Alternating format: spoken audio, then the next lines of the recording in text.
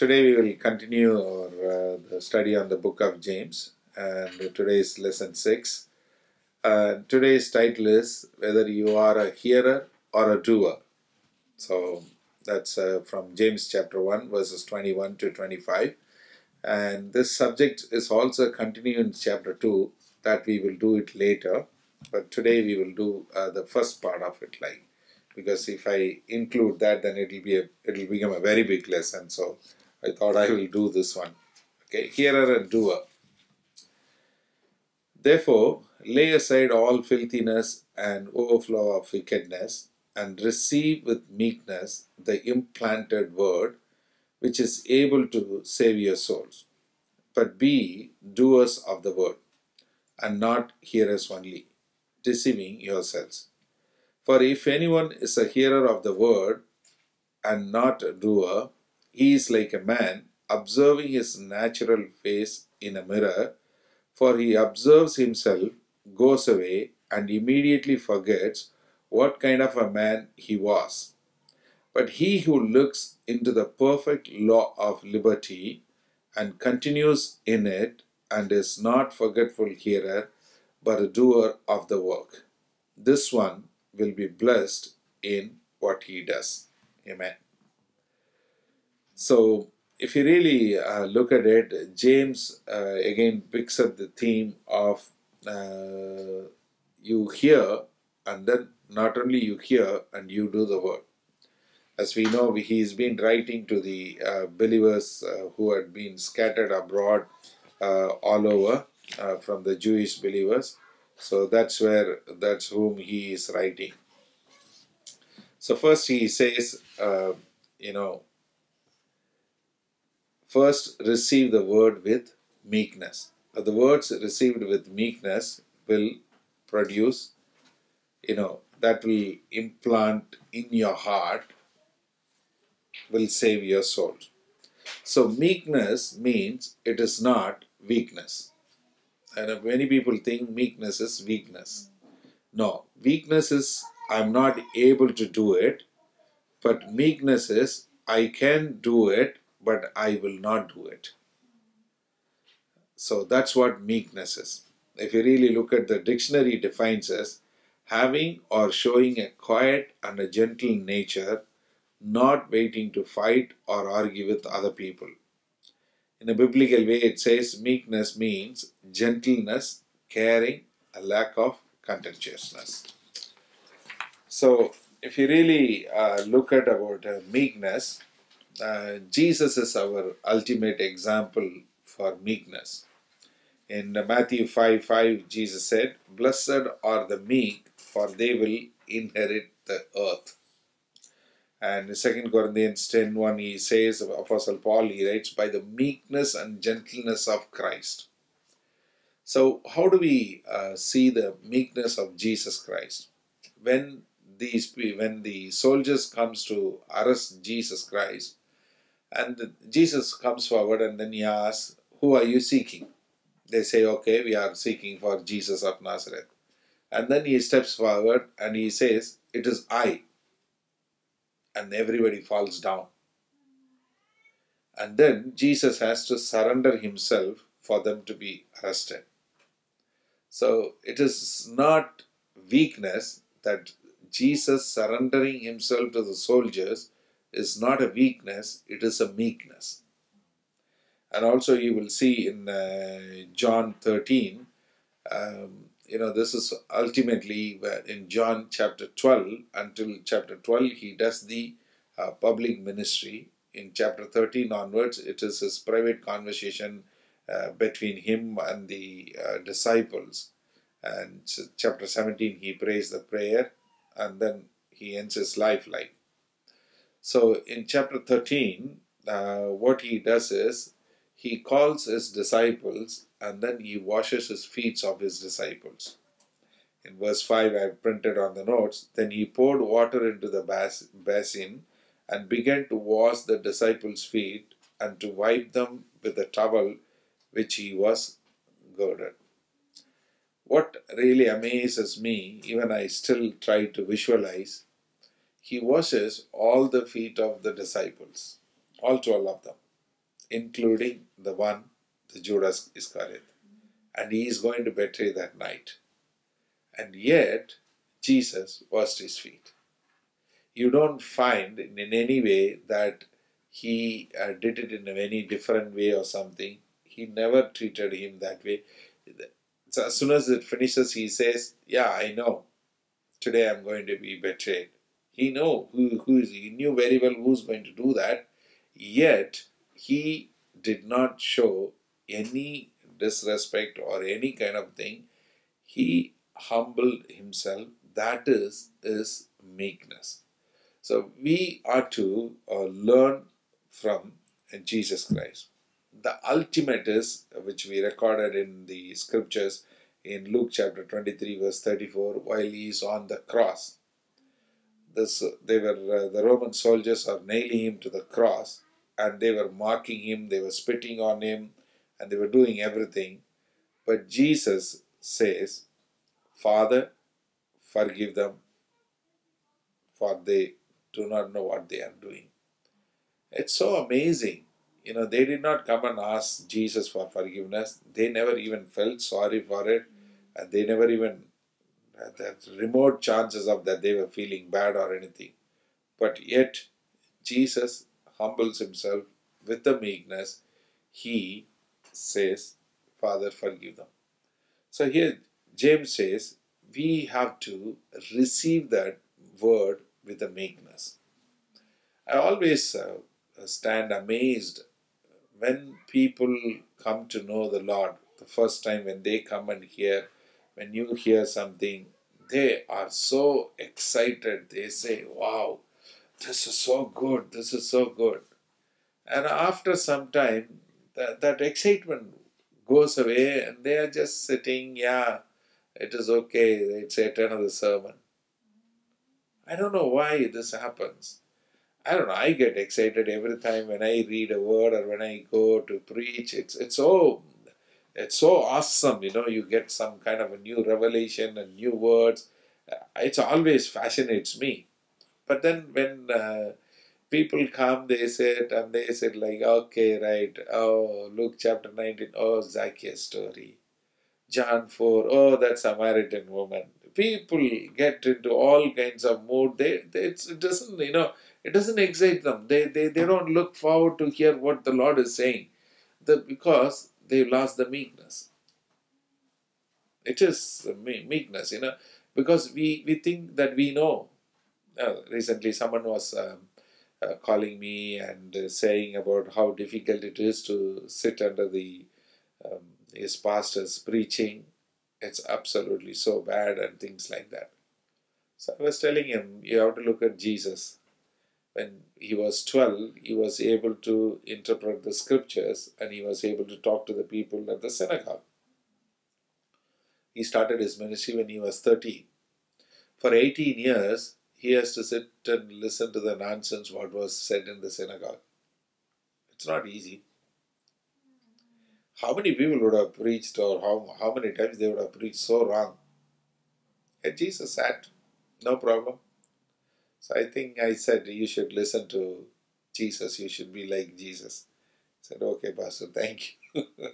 So it is not a thing that we need to humble, we need to have the meekness, then only we'll get excited to receive the word. Otherwise, it's yet another service, it's yet another sermon, it's yet another message. And the second point is in that verse, in verse 21, James says, the word should be implanted. That's a very good word, implanted in English. It's a plant, we know, we put and everything. Implanted is, it has been in a sap, one sap with another sap, it's a planting. So the word should be implanted in us like that. Then only it is going to be, we will not just hear us when the word has been implanted. The difference between listening to a message from the Bible and a message or a lecture from the other thing is a very different. You go to a history lecture, the history professor studies the course and then he comes and preaches or teaches about it, and then you hear a lecture on that subject, and you hear something, it doesn't alter the way you live. It is there. You have acquired some knowledge, so it is there in your head. It doesn't changes you. But the word of God, it should not be like that. When you receive the word, it is has to reveal the person of the Lord Jesus Christ. Otherwise, the word will be only in our head, it will not give any transformation. One of the very well known example, if I can take, is we can take the Pharisees. The Pharisees in the Old Testament, they were very, very religious, and not only that, they have learned all the scriptures. They have dedicated their life for knowing about or studying about the coming Messiah, how the Messiah is going to come, when he is going to come, and how he is going to rescue us. They have dedicated their life. They were very sincere. They were very, very serious about following God. They were doing all kinds of things to make sure that they are following all the commandments. Yet, when Jesus came, they completely missed it. Not only missed it, they were the one who was out of jealousy, they drove him to the cross. It's absolutely unbelievable. If you really look at it, those days the Pharisees, they committed their life. They had the zeal. They studied and they interpreted. They preached to others. But they missed the core reason why they were doing it. So it's very important that not only we read the word, and that word should be implanted in us. What is the difference? Again, difference between hearing some other word and the word of God. When we heard the other words, or the history, or a science, or a English, whatever lecture you hear, you have a knowledge in your head. That is, you are having some information. When you have the knowledge in your head, you have got information. But when the word goes inside your heart, then only the transformation comes. It's no longer information, then it has got to become a transformation in our life. The transformation comes only when the word goes inside our heart, but not by having the word in our head. That's why 1 Corinthians 8:1 says, "Now concerning the food offered to the false gods, we know that we all have knowledge. Knowledge makes people arrogant." That the King James Version puts it across, knowledge puffs up. Here it says knowledge makes people arrogant. So it will make us arrogant. And that's why it should be very important that we learn.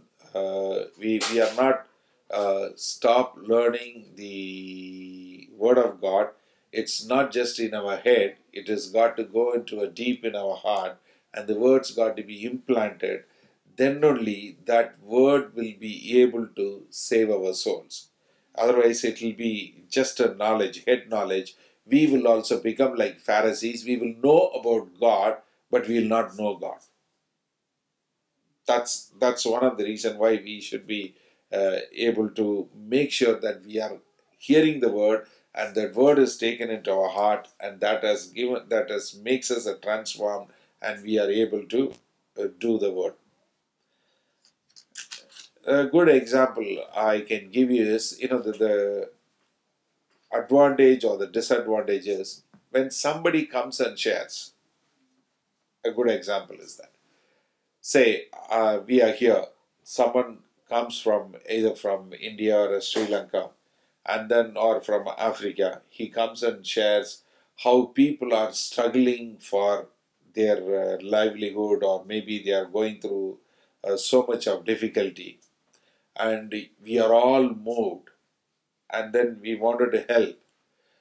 Either you are unwilling to help, or you didn't have that money at that point in time. So you don't help it, but you have heard about it and you wanted to do it, but you haven't done it, and then the opportunity goes away. Then you go to some other place, or maybe you go to a church, and then again someone else comes and hears says the similar thing there. When you hear, what you will tend to think is, yeah, these people should listen to it and these people should act upon it. These people need to hear this message, they have to act upon it. Even though you never did anything, because you heard it, it is there in your head. It doesn't go away. It is there in your mind. Even in our own case, like there is somebody else is going through finance difficulty, and we want to contribute, and you say, yeah, we need to contribute, but you didn't contribute, and the next month comes, and we have got few more people, and then somebody else comes back and then shares about the need for investing. We need to help the other gentleman. You'll say, yeah, let these guys all invest. Let these guys all invest in this kingdom. Let them help the others. Even though you have not given the money, because it is in your mind. The word, it stays in mind. It doesn't go away. That is why it is very important that we have to make sure that when we hear the word, we obey and we give it. That's why the word, we should receive it with a meekness, then it is taken and it has got to translate into action. James gives another wonderful example of seeing yourself in the mirror. So I got this picture. The cat is looking at itself in the mirror, whereas it visualizes itself as a lion.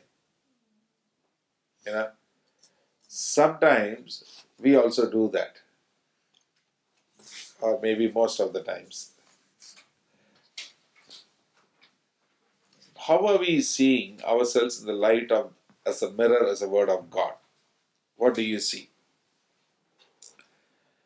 And what are the flaws and the sins you see in you or you see in others?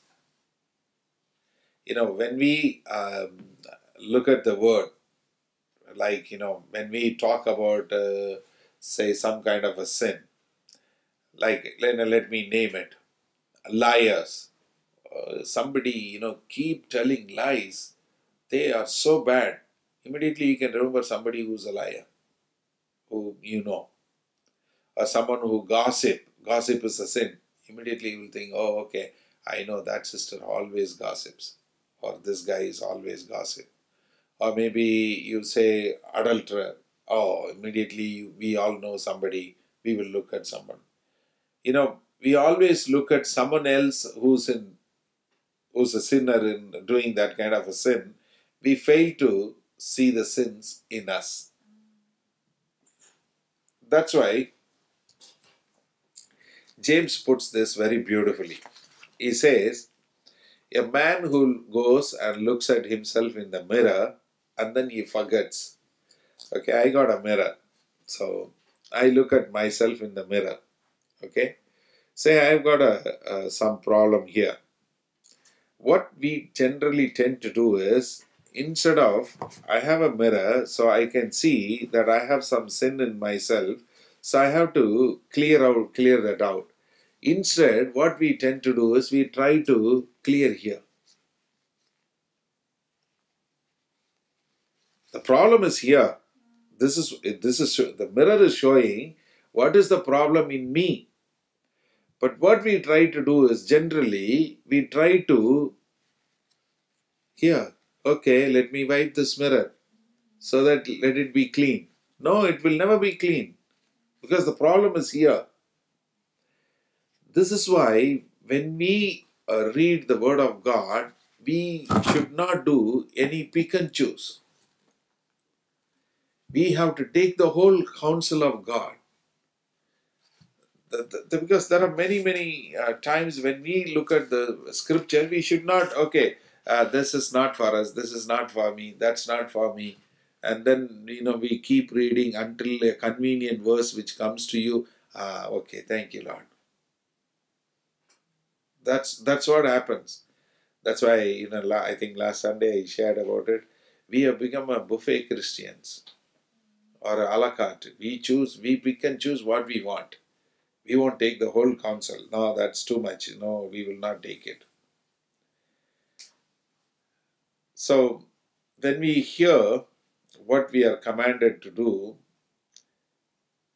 and when we don't do it, what will happen? We will be deceiving ourselves. That's what James says. You see in the mirror and you see there is a flaw, then you need to correct. You should not forget it. Then nobody, when you see yourself, you don't forget it.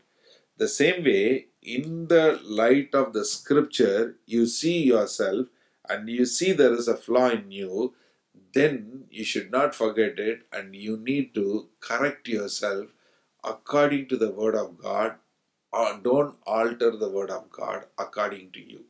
Because when Apostle Paul writes to Timothy, he says, last days, in 2 Timothy chapter 4, verse 2 onwards, it says, the last days signs is, people have itching ears, they want to hear what they want to hear. So there is two kinds of preaching.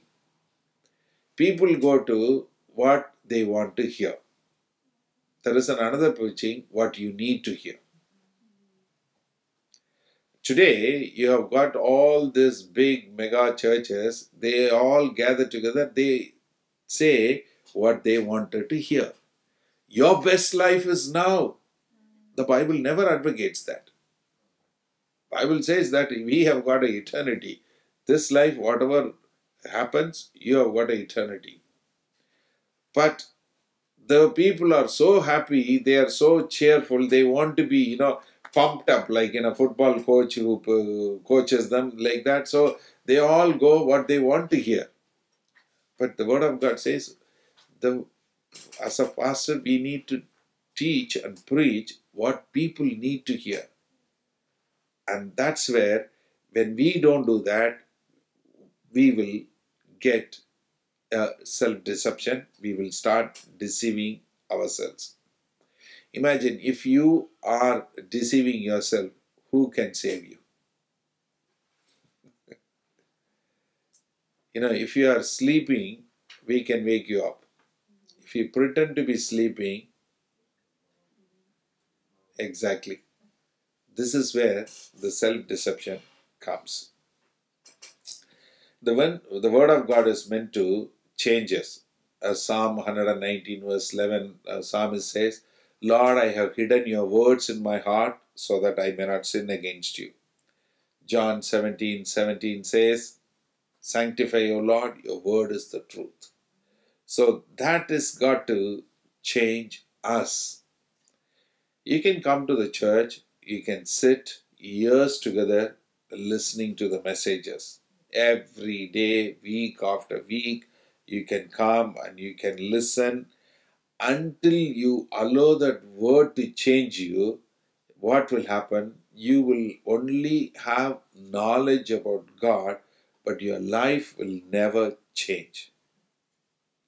You may even, read the Bible from index to maps. Maybe you are able to even quote the verses.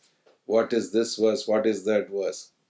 Interestingly, I always, when someone shows off the Bible knowledge, I always ask them, brother, quote me John 3:16. I love to hear that. He will go, boom, boom, boom. God so loved the world. Okay, tell me what John 3:17 says. Huh? Okay, John 3:15? No. Interestingly. Don't worry, I am not going to tell you. I know you are all giving me what looks on. I'm not going to ask you to do that, okay? Generally, that's how we have got this habit, pick and choose words habit, okay? So, when you hear the word, if you don't act upon it, you will end up deceiving yourselves. Exactly that mirror picture. A cat will be looking, instead of looking itself as a cat, it will end up looking like a lion.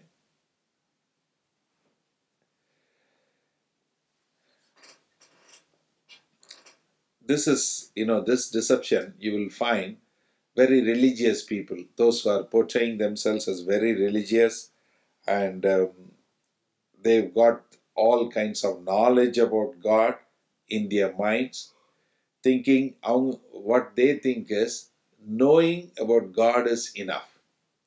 They may even be able to teach it or preach it, but their life doesn't reflect it. Bible knowledge should not produce more theologians, but transformed lives. Today we are end up producing more and more theological points and theological persons, but not transformed lives. That is the biggest deception we have got in the Christianity today. Christendom have got into that today. They've got so many people who can talk. They've got a very good oratory skills. They've got some good memory power, but their life is such a mess. 2 Timothy chapter 3 verse 17 says, "What the man of God may be, that the man of God may be complete, thoroughly equipped for every good work." 2 Timothy chapter 3 verse 17. It says that the man of God may be complete, thoroughly equipped for every good work. So the word of God has to be in the heart of a person, not in the head. Only when it is in the heart, then it will transform that person, and then it will change his character. That will portray God in his life.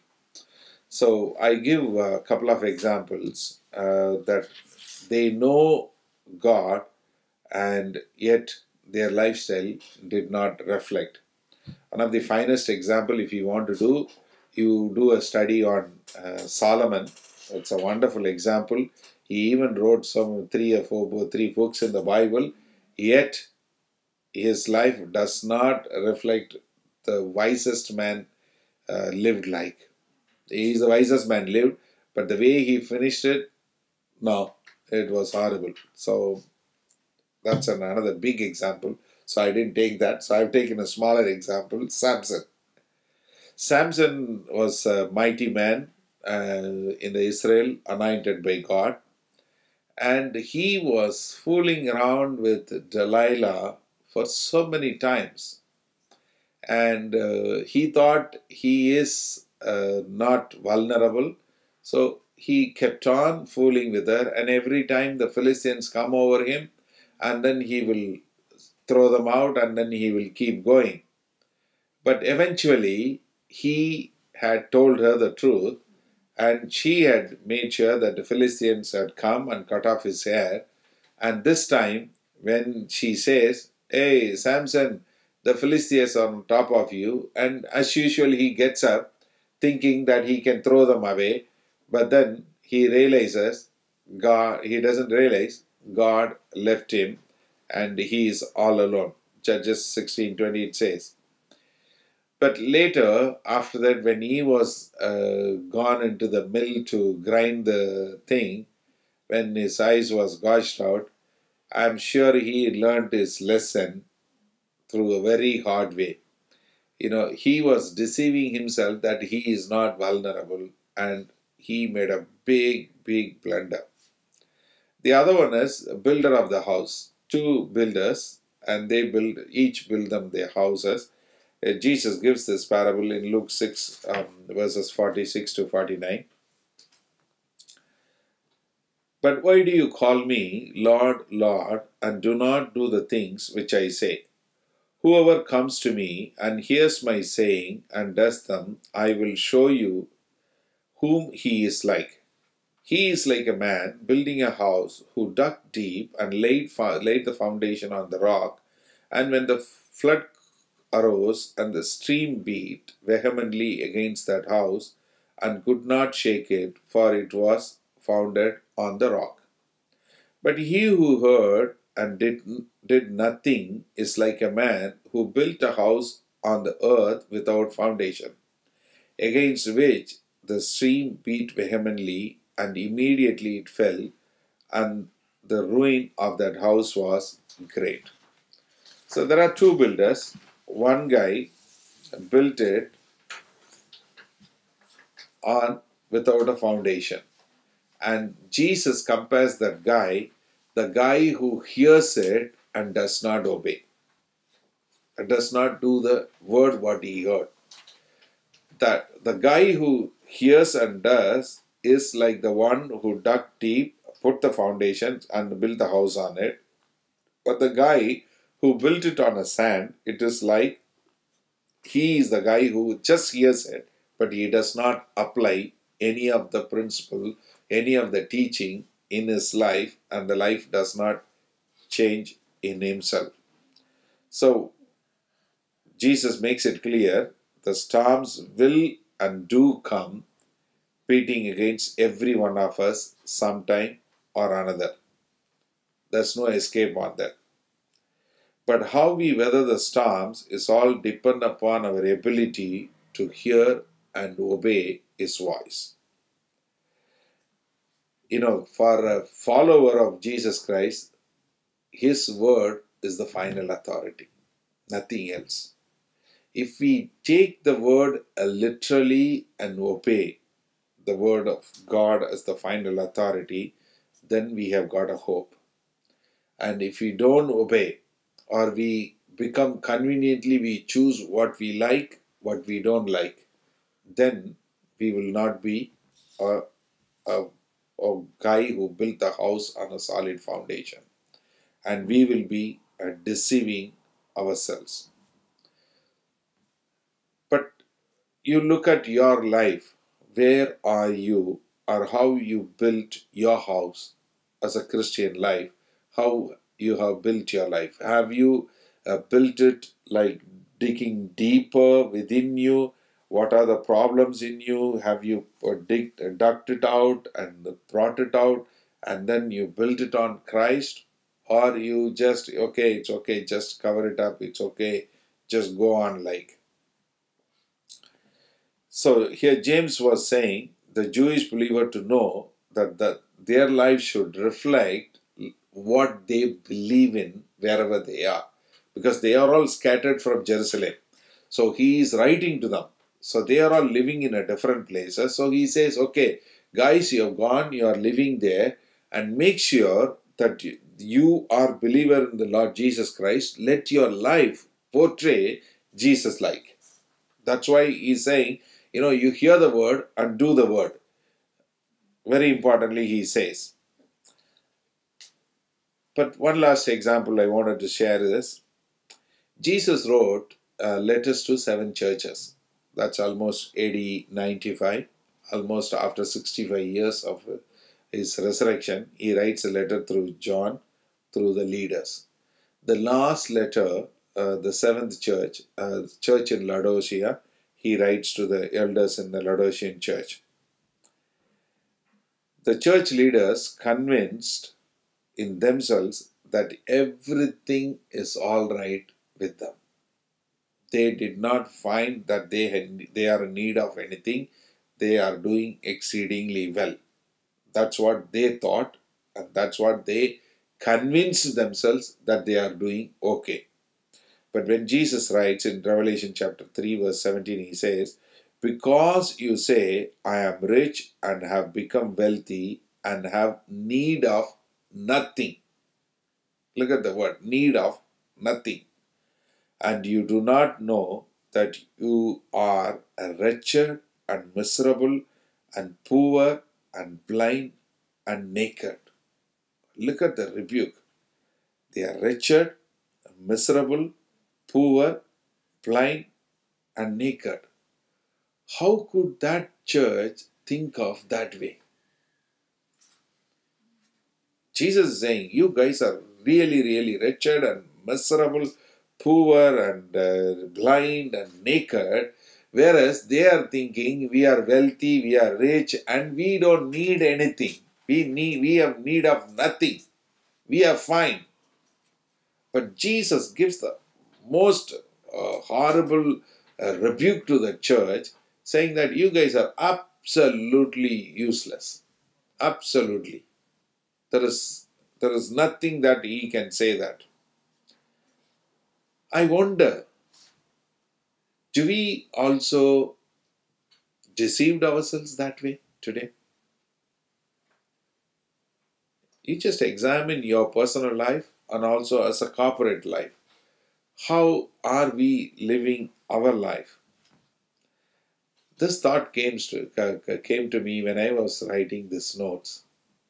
If Jesus writes a letter to our church today, oh dear, how and what he will write.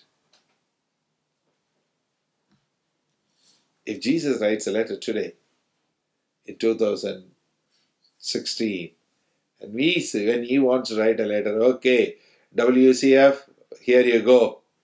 I want to send you a letter. How it will be? For a moment, I got scared. Or maybe you just think, if he is going to write a letter personally to you, addressing to you, hey, I know how hard pressed you are or how wonderful you are. What amazes me, when people die, when we go to funeral, I haven't seen any funeral, anyone is saying that fellow is a bad person. He must be a wife-beating murderer and alcoholic addict and all those things. Yet people go and say he's been very kind. Everyone knows that he was beating up everyone. But they will go and say he's been so kind. We all tell lies. Even though you can't tell any good thing about him, still you go and tell something. At least that fellow is dead and gone. Let me say some good thing about him. Like, maybe is that the reason we are also saying some good thing about others? They are all dead. It's a very sobering thought. If Jesus has to write a letter, how will he write? Will he say that, you guys are saying you are no need of anything, but you are wretched, miserable, poor, blind, and naked? 5 big rebuke words. So how do we avoid this self-deception? James gives an antidote also. In these 4 verses, he gives another antidote for that.